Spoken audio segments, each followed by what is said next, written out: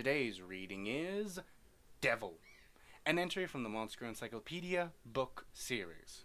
Mid-ranked demons that give off a wicked aura. They have a childish appearance with blue skin and eyes with parts dyed black that were originally white. They are a race that was born bearing clear malice towards humans during the age of the former demon lords, when most monsters were born to kill humans because of instinct or hunger. They once fed on human fears, screams, and expressions twisted in agony, but now that they have become a succubi of sorts, in the present, they have come to prefer human expressions slicked in pleasure and ecstasy and cries of delight and pleasure. They love depravity and chaos and detest purity and order. They're the vanguard of the radical faction that is plotting to convert all women into monsters and shroud the entire world in a demon realm filled with pleasure. According to their radical ideology, they enjoy having sex with humans and corrupting them into lewd monsters. When they spot a human that strikes their fancy, they'll attack regardless of whether it's a man or a woman.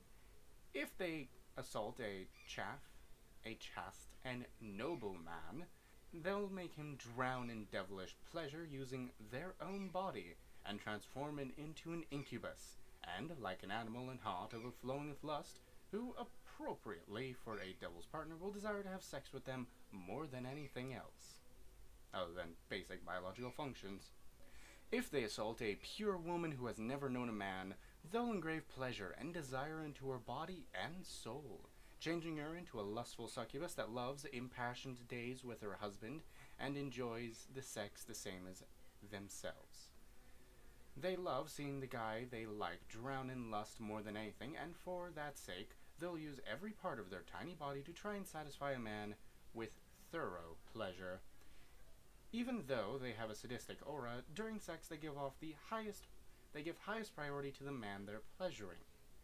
Sometimes they don't just rape men. Conversely, they fan the flames of a man's desire and let him rape them like a beast. A tactic once commonly used by devils was to destroy people by giving them more power and wealth beyond what they could possibly handle, but many still use that same kind of method even now.